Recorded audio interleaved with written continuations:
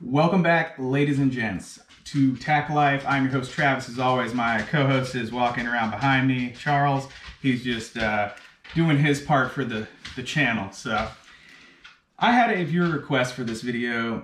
I did a duty belt video, which has gotten a lot of traction, and I appreciate everybody for watching that. And this individual is a security officer, and it was a valid point that a lot of people who wear duty belts are not just law enforcement, but they are also security officers. Nowadays, more than ever, more places are hiring security for overtime and things like that. Even, banks, they'll have one stationed outside now in some places, and DMV and so on and so forth. All kinds of places have security. And then you have some serious security like at places like power companies, nuclear facilities, and stuff like that. So it's really a broad range of security and what they do and do not carry. So me speaking to you, my original duty belt video would work for a licensed armed security officer. That would work great because it's basically, you're wearing exactly what a police officer wears. However, if you are what do they call it? An unarmed security officer or whatever they want to call it, where you don't have a pistol, you're most likely going to have a setup where your taser would take place of your pistol, and your magazine would obviously not be there anymore. So to me, the basic layout I would have would be taser. Obviously, if you're left-handed, everything's gonna be opposite because you're opposite. Just kidding. No, I'm not. Get right. Get it? Get right. Just kidding. Don't do that. Be who you are. Be yourself. But seriously, taser. I would keep my pepper spray over here, and then I would have my baton still over here. I would have my flashlight over here. I would still keep my law enforcement TDI K-bar on my left side, non-dominant side. And then you're left with this spot where your magazines used to be. But I mean, you can have your magazines on either side, but you're still left with this front spot where the magazines were for me. I would put a double handcuff pouch up there. And I keep everything from about, 7 o'clock and 4 o'clock forward, because as I've said in my previous video, you don't want anything across the small of your back. You're gonna sit down or get pushed into a wall or slam through a table or whatever happens at your job, and you're gonna wreck your back if you don't. Just tips and tricks. So that's my suggestion for the belt. And then obviously, if you don't work at a place where you can have an external carrier, you're also gonna have your radio and probably a tourniquet. I would have a tourniquet handy. I mean, just smart, even if you don't carry a gun. Somebody else might be good to have. But the radio is super heavy, so you really just gotta find, once you get it laid out, where it's gonna go. It's usually gonna go back here somewhere. So this taser will be moved. My flashlight and my asp would move forward to this spot. So you'd have this spot right here for your radio. That's where I used to keep mine. That's where I would put it. So real quick, taser, pepper spray, double asp, or just handcuff pouch, not asp pouch, but double handcuff pouch. I use asp cuffs, so asp cuffs. Don't get crazy. All right, sidetracked again. All right, taser, pepper spray, double cuff pouch, probably some keys, knife, asp baton, flashlight, and then radio. That would be how I'd lay it out initially. Now, if you want to not have a double cuff pouch, you can have cuffs on either side of the small of your back. You can always do that. But you don't want to put a double cuff pouch on your back because you can't get to both cuffs with both hands if you do that. So it needs to be up here if you're going to do a double cuff pouch, somewhere up in front so you can get to it with both hands.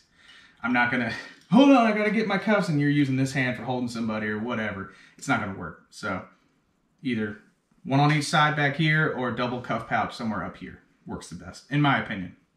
Again, this is all my opinion. So, and if you can use an external vest, by all means, do what I did. Put your cuffs up here. This is my body camera.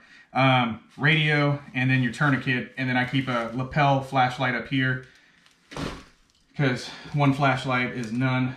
And then I also have a flashlight ring back here for my big mag light. I keep that in my vehicle, and I only pull that out if I'm like searching for somebody in the woods because it'll last longer than my other two. And I like to have extra lights. So that's the best way I've got to balance out the weight, just because all this stuff together is like 40 pounds, and having it all on your belt, if you can avoid it, take it off and put it on your vest. It just really helps distribute all that weight. And that's what it's all about, is just the balancing game.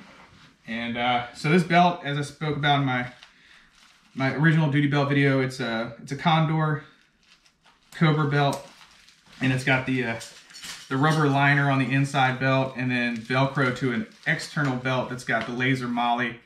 Not all my gear is molly, so I made it work, but you can by all means go out and buy a whole bunch of molly gear if you don't have it. I mean, it works either way, but obviously if it's molly compatible, it'll work better. It's a whole lot better to do that than to have an inner belt like this. This is just a Safariland leather inner belt, and then having your external duty belt ride over top of it. And the only reason I say that is because when you do this, you have to use about 4 or 5 belt keepers to hold all of this and all that gear in place. So every time you got to go to the bathroom or take this stuff off, you have to unsnap each one of the 4 or 5 of them to remove all that stuff off your waist to use the bathroom. And when the time crunch is on, seconds matter. So, and just because, not even just using the bathroom, keeping stuff on just a plain old duty belt like this, as soon as you take it off, all your junk slides from one side to the other. So every time you put this on, you've got to adjust everything, put all your clips on. It's a nightmare and adds like a solid 15 minutes to put your gear on. Whereas this one, check it out. Boom, everything's exactly where I left it every time I put it on. And that's what's important, knowing exactly where your gear is. So highly recommend these. They're like 70 bucks on eBay. It's Condor brand. A lot of companies, Blue Alpha Gear and stuff, they all make similar things to this. Any of them would be fine, I'm sure. But this one is awesome. And if you are one of those people who wants to make a bedside war belt kind of thing for like home defense, it's a really good idea. And I've been meaning to order another one just for that purpose, because, you know, if something goes bump in the night, you have your pistol next to you on your bedstand or whatever in your drawer. Well, you go grab it and you're walking around and all you got is your pistol, hopefully with a flashlight on the end of it. But that's all you got. So if you set up a pistol on one of these with an extra flashlight, maybe 1 or 2 extra magazines on it, maybe throw some zip ties in there, I don't know, whatever, pepper spray, whatever you feel, bear spray if you live in an area that's common to have problems with bears, you're ready for whatever. You just throw that sucker around like I just did, roll out of bed, nothing but boots and a duty belt, walking out your door, checking to see what's going bump in the night. I mean, I don't know about you, but if I was a burglar and some dude's wearing boots and a duty belt and that's it, and he comes after me while I'm on his property, I'm running. Mainly just because of what I just saw, not because of the duty belt and the gun.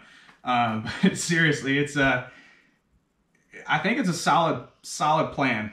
Everything's together in one, and then if you got to go away, you can just throw that battle belt in your truck, or you can throw it in your safe. Everything's always together. You know exactly where it is. And like I said, every time you take it on and off, you know exactly where everything is. So I really think it's a smart idea to do that with like a bedside gun. And I've only heard of like one other person doing that, and I thought it was really clever. I just haven't gotten around to ordering another one of these belts because they are like 70 bucks, and not everyone's got 70 bucks to throw around, you know. I got other projects going on, so. But I think that's a really neat idea. So I hope this video helped and answered the questions that you had about what a security officer would do with a duty belt. And hopefully it gave you another idea about a bedtime gun situation. So, all right, well, hope everyone's doing well and staying safe. Please like and subscribe if you haven't already, and stay tuned for the next videos. Thanks, everyone.